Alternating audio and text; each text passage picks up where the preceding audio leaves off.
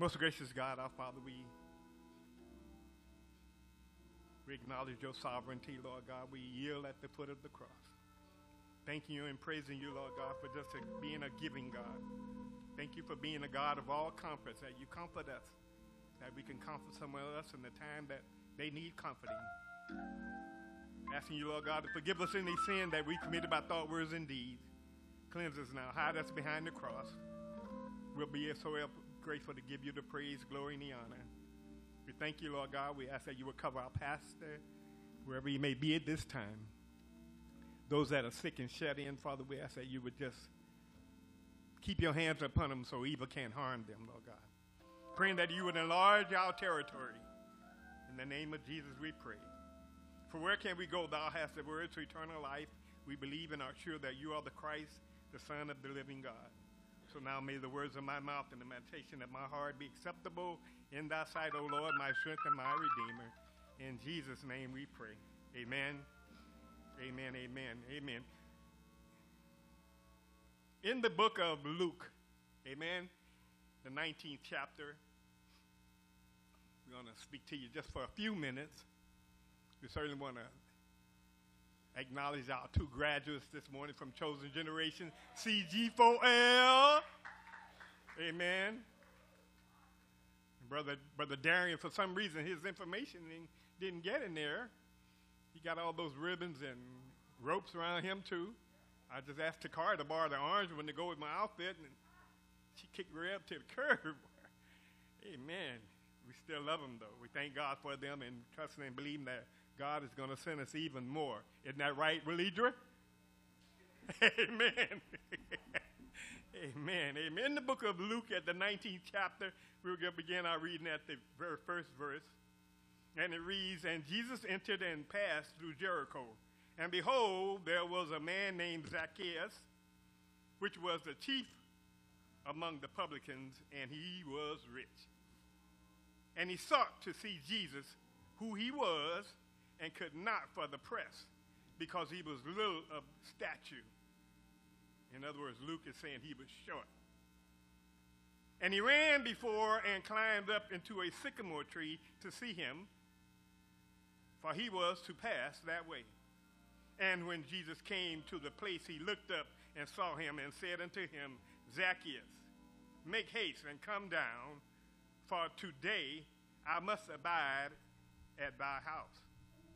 And he made haste and came down and received him joyfully. He was happy, y'all. And when they saw it, they all murmured, saying that he was gone to be guest with a man that is a sinner. And Zacchaeus stood and said to the Lord, Behold, Lord, the half of my goods I give to the poor, and if I have taken anything from any man by false accusation, I restore him fourfold. We're going to lift up verse 5 this morning. be the will of God. And when Jesus came to the place, he looked up and saw him and said unto him, Zacchaeus, make haste and come down, for today I must abide at thy house. I want to speak to you for a moment, and if you would tell your neighbor as you're taking your seat, Jesus saw me. Jesus saw me. Somebody ought to be happy about that this morning, that Jesus saw me. Amen? He saw me.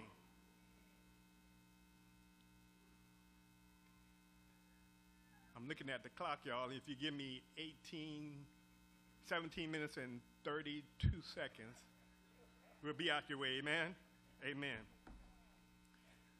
Amen. Jesus saw me. My brothers and my sisters, whenever you make up in your mind that you're sick and tired of being sick and tired, that you're going to start living your life for Christ, you would be sadly mistaken to think, if you thought that you could accomplish that task without any attacks from the enemy. Don't think for 1 minute that you can start living your life right, that you can get involved in a ministry, making an effort to do a godly thing without the devil attacking you. Can I suggest to you today that anything that God is in, the devil wants to tear apart? Can I suggest to you today, just know that whoever God wants to bring out, the devil wants to take out. Anything that God, any person that God wants to elevate, the devil wants to eliminate. But Luke tells us that here it is, Jesus had just entered into Jericho. And while he was passing through, there's a brother by the name of Zacchaeus, who after hearing so much about the man Jesus, he feels a need not only to get closer, but also to see Jesus. But as life sometimes sometimes goes, he runs into some difficulties. The first difficulty I see here in the text, here it is, the difficulty in seeing Jesus. When Zacchaeus gets to where Jesus is, Luke says that he runs into a crowd. No doubt others had heard also that Jesus was passing that way, and they too wanted to see him. And now Luke sees things differently than the disciples, and throughout the book of Luke, he speaks more detail than the other disciples. And that just may be because Luke is a physician. So not only is there a crowd, but Luke says the physician, he tells us that Zacchaeus was vertically challenged. The man was short, and he couldn't see over the crowd. He couldn't see Jesus because of the people. In other words, Zacchaeus couldn't see him for them. Here it is, because they blocked his line of sight. And believe it or not, it's like that in our churches today. People come to church, but they can't see him for them. They get more gossip than they get gospel. People press their way to church, but they get torn down more than they get built up.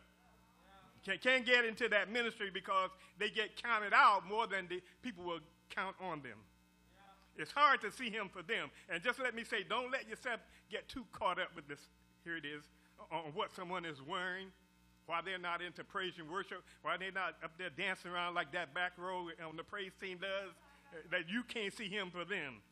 Don't let anything or anybody block you from seeing Jesus. And to our graduates this morning, keep your focus on your studies, on your God. Amen. Like the woman with the issue of blood, you've got to have a made-up mind. Here it is, when folk talk about you, just press your way through. When your coworkers steal your ideas, just press your way through. When family and friends go through, just press your way through. So what that people don't like you? Press your way through. Come to think about it, I don't have a problem with the Savior. No problems at all. It's the so-called saints that make me sick. You hear me, Reverend Brown? It's the so-called saints. We're keeping it real this morning. You don't have to say it out loud, but have you ever felt like that? Ain't got no problem with the Savior. It's the so-called saints that make you want to go off. Yeah, you love the Savior, but it's the so-called saints that make you want to open up a can. Y'all understand what I'm saying? Hello, somebody. Here it is. Zacchaeus is he's trying hard to see Jesus. But there's a difficulty with the crowd. And not only that, there's a difficulty with his condition. Zacchaeus is short. He can't put that on anybody else. Like we attempt to do at times. Y'all know how it is. He can say something like, they too tall. I can't see over them. No, some of the reasons must be placed on him. He's too short, and that's how it is with us. Sometimes we can't always put the blame on other people or the devil all the time with something we did. No, we must be held accountable. And we have to be real with God and with ourselves and just admit sometimes we are our own worst enemy. Some stuff the devil didn't make us do. Some stuff I did it all on my own. Some stuff I went out of my way to do. There's a difficulty with the crowd, a difficulty with his condition, and there's a difficulty with the critics. Now, you don't have to be saved to know this, that you're going to have some critics in this life. You got critics in your ministry, at school, on your sports team. You got critics on your job, in your community. And believe it or not, even in our own home, our own family, we're going to find some critics. That's why you can't tell everybody your dreams. That's why you can't tell everybody your heart's desires, because everybody doesn't have your interests at heart. Some people don't want you to see you advance. And just let me say, if you can't handle being criticized, then maybe a soldier in the army of God is not for you. If you can't handle being scoured upon, then just maybe you can't be an ambassador for Christ. If you don't like being talked about, then don't stand up for what's right. Here it is. Zacchaeus is trying to get his life right. He's trying to turn his life around, and people don't like it. You had a lot of friends when you were out there in the world, wilding out, doing your own thing, staying out till 3 o'clock in the morning, didn't have no problem with the people.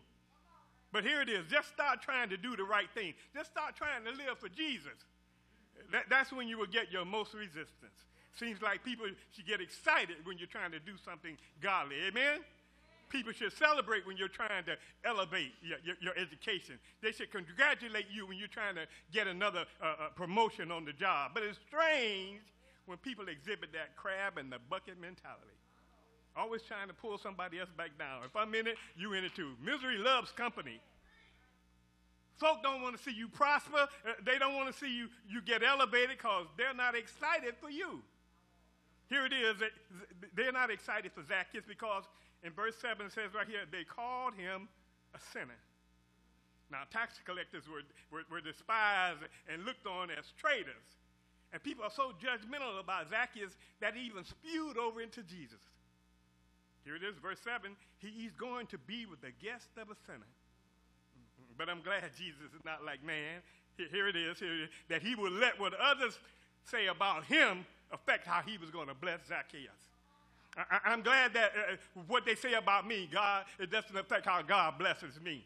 I'm glad that what they say about me, here it is, despite what others have said, is there anybody in the house today that can say, I'm glad God still sees me? As dirty as I was, God still saw me. I'm glad God called me from the darkness into this marvelous light. Tore up from the floor, beat up from the knee up. I was messed up from the chest up, and God still saw me. He was able to reach way down and pick me up. Here, aren't you glad today that God looks beyond your faults and sees all your needs? Here it is. Zacchaeus in Hebrew means innocent, pure. Yes, Zacchaeus was a tax collector, and who he was not who God had called him to be. All praises be to God. Amen? And here it is. Here it is. Somebody needs to know if you're headed in the wrong direction, God allows U-turns. Zacchaeus is known primarily for his faith and pursuit of Jesus. That he climbed up a sycamore tree. Like Zacchaeus in the tree, Jesus saw me. I'm glad when folks looked over me, Jesus still saw me. When friends walked away, Jesus still saw me. And not only do I see the difficulty in seeing Jesus, but point number 2, we're going to get out your way, the dedication in seeing him. Zacchaeus has such a desire to see Jesus. He has such a made-up mind to see Jesus. He didn't let the size of the crowd nor the talk of the critics stop him in his pursuit of Jesus. Sometimes we're guilty of waiting for a crowd or a certain number of people to come into a building to get a service started. Y'all know what I'm saying? And if you're not careful, your critics will not only steal your joy, but they'll kill your vibe and smother your excitement. Listen, don't let who you hung out with last night, don't let where you were last night, don't let what you did last night stop you from chasing after Jesus. Your mindset should always be, whoever I was with, wherever I was, whatever I did, God still deserves my praise. Should be chasing after Jesus, even if I have to climb a sycamore tree. My thought process is, don't let me be so blinded by them that I can't see him. Luke tells us in verse 4, so he ran ahead and climbed the sycamore tree since Jesus was coming that way. Throughout the Bible, the sycamore fig tree symbolizes life, prosperity, peace, and righteousness. Now, the very fact that Zacchaeus ran, the fact that he climbed the tree suggests to me that he put forth an honest effort to see Jesus. It suggests to me that he was determined to see Jesus. Some of us won't walk up a flight of stairs, but Zacchaeus climbed a tree just to see Jesus. And when you get serious about seeing Jesus, you're not going to just sit back and say, nah, it don't take all that. No, you're not going to do that. When you really want to see Jesus, you'll find yourself with your hands lifted high. You'll find yourself with making a joyful noise. Hear me, somebody. You'll find yourself with tears running down your face. You'll find yourself putting forth an honest effort. Zacchaeus puts forth this effort. And listen, if you're just satisfied with seeing Jesus on Sunday morning, it won't take all that. But when you really want to see him, when you really want to feel yourself in the presence of the Lord, you'll give all the praise. You'll stand with your hands lifted high. You'll shout and make a joyful noise. You'll jump around. Amen? You won't mind saying, thank you, Lord. All I'm saying is, when you're desperate to see Jesus, you'll put forth an honest effort. As a matter of fact, when you want something you never had before, you're going to do something you've never done before. Hear me, somebody. There's an honest effort, amen, by Zacchaeus, but there's also an escape by Zacchaeus. Verse 4 says, he ran ahead. Zacchaeus had to distance himself from the crowd. Now, please don't miss this. In order for you to see Jesus, it may require you to distance yourself from some people. Hear me, graduates, when you're out there in the classroom and they're calling you, hey, come on over, we got a party going on, we got that keg. Just know you're going to have to distance yourself from some people. Yeah, I know you laughing, joking, and y'all have a good time together. Yeah, she smells good, he smiles great, but you're going to have to distance yourself from some people. Hear me. For those of you who don't know, you got 5 seasons. You got the winter, spring, summer, you got fall, and you got your due season. Somebody here is in your due season today, and right now you need to make a decision. You've got to make a choice between friendship and relationship. The decision is, are you going to be in friendship with your so-called friends, or are you going to have a relationship with the Lord? And now I can't tell you what to do because you're grown, but here it is. If you need some free advice, people can be fickle. They can be so two-faced. They want to know what's in it for me. People will say things like, and they'll switch out on you in a heartbeat. So it just makes sense to stick with the one that's going to stick with you. Hear me, New Providence. Stick with Jesus because he will stick with you. How do I know he's going to stick with you? Because he said he'll never leave you nor forsake you. Here it is. He was with you when you didn't have any money, and he's with you when you have money. He was with you when you were sick, and he's with you when you're feeling well. Amen? He was with you when you didn't have a job, and he was with you when you have a job. Amen? He's been with me. I don't mind telling somebody, he's been with me. He's been with me throughout the years. When I didn't even love myself, God was still with me. Amen? Down through the years, he's been with me. That's why I love him, because he's been with me. Can't make me doubt him. I know too much about him. He's been with me. I'm standing on the promises of God because he's been with me. Give me 4 minutes, amen? I see the difficulty in seeing Jesus. I see the dedication in seeing him, and I'll take my seat when I tell you I see the delight in seeing Jesus. Amen? It's a delight. Now I believe this thing was personal for Zacchaeus, because verse 5 says right here, when Jesus reached the spot, he looked up and said to him, Zacchaeus, come down. Immediately, I must stay at your house today. To me, that's personal. And now, out of all the people present, Jesus speaks directly to Zacchaeus. Somebody here knows that whenever God blesses you, he never gets your blessing mixed up with somebody else's blessing. Why? Because what God has for you, it is for you. God has a blessing with your name on it. God doesn't just throw out blessings and wherever they land, they land. You know how it is when they're at a parade and they come down the street and they're just throwing out the candy and throwing out the bees, and wherever it falls, that's who gets it. No. God has it direct, amen, with your name on it. The real delight, as I see it, here it is, was not in Zacchaeus seeing Jesus, like when we see some celebrities, we're at a sports event or out there at the grocery store somewhere at a game or a concert. I think that the true delight was in Jesus seeing him. Jesus noticed him, somebody. Jesus, here it is, Zacchaeus is excited about the possibility of a newfound friend. He's excited about Jesus being in his home. He's excited about Jesus being a part of his life now. Has anybody in the house today ever invited Jesus into your home? Has anybody here ever invited Jesus into your life, into your relationship, on your job, as you're riding down the street? Amen? Are you happy about it today? Verse 6 says, so he came down at once and welcomed him gladly. But even after being noticed, even after welcoming Jesus into his life, folks still talked about him, still called him names. Folks still hated on him. And sometimes it seems as if church folk can be so hurtful. Now notice I said church folk and not Christians. Church folk will tip God. But the Christians, they'll pay their tithes and their sacrificial offering. Hear me? Church folk will say they love you.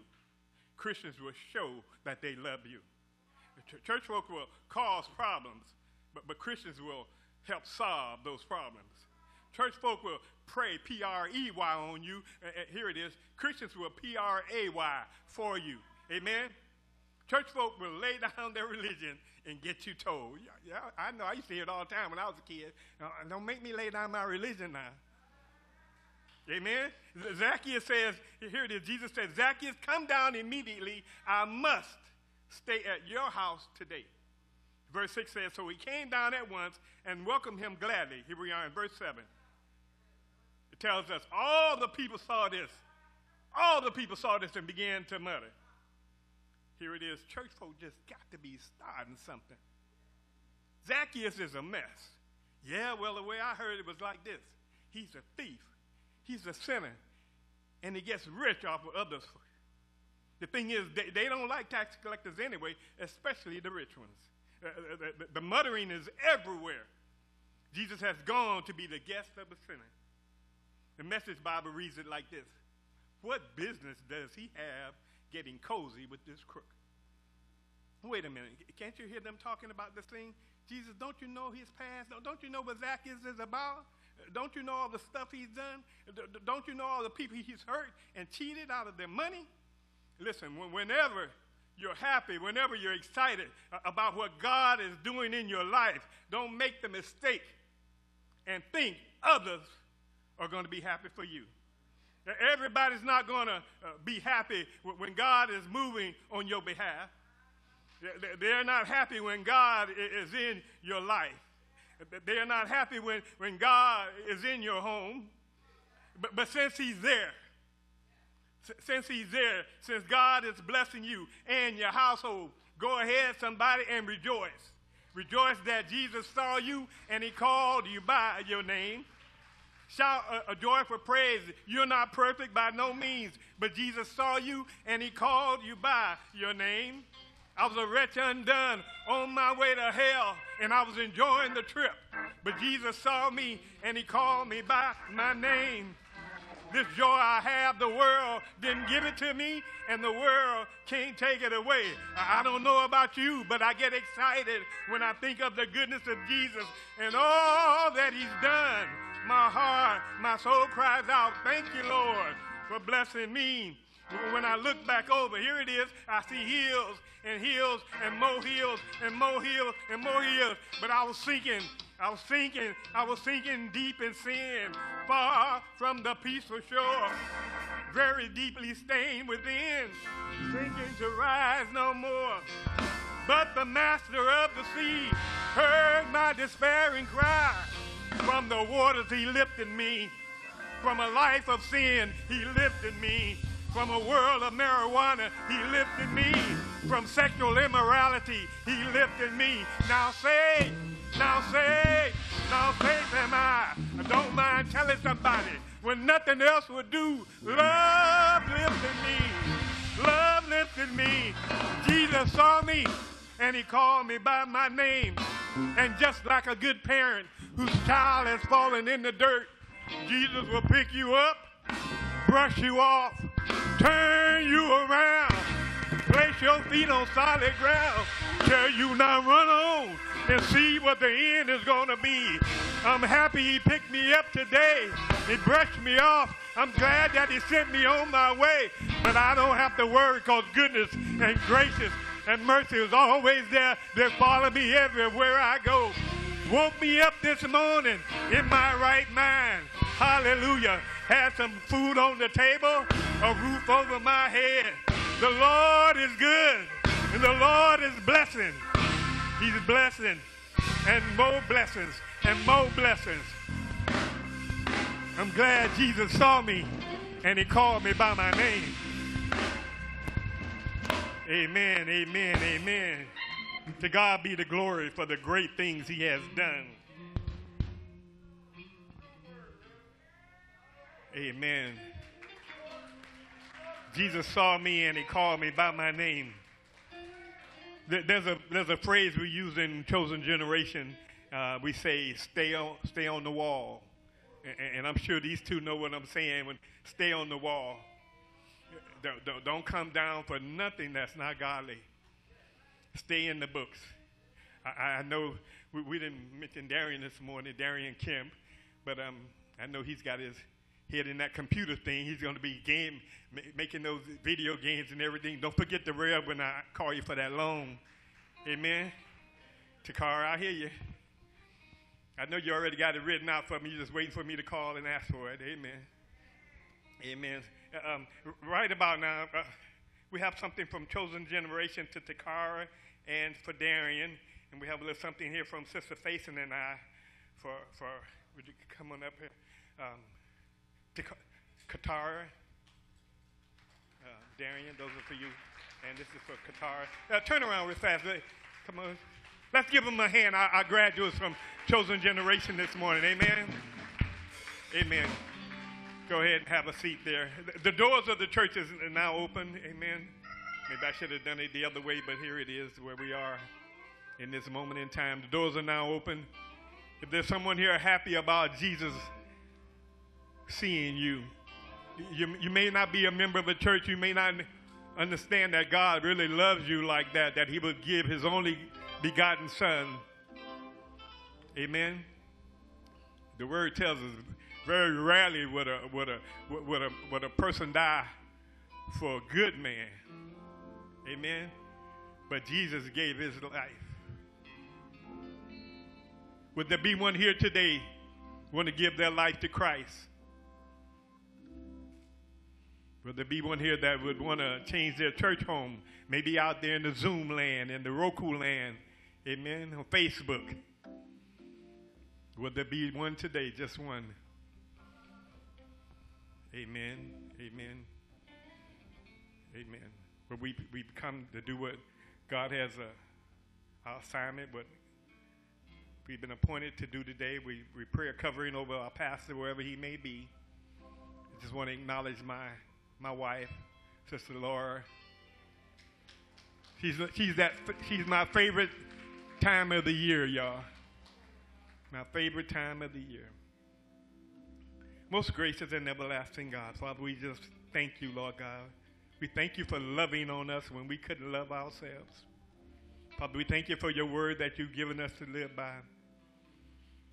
Father, we thank you, Lord God, that you not only saw us and you called us out of the tree, you called us from the darkness into this marvelous light.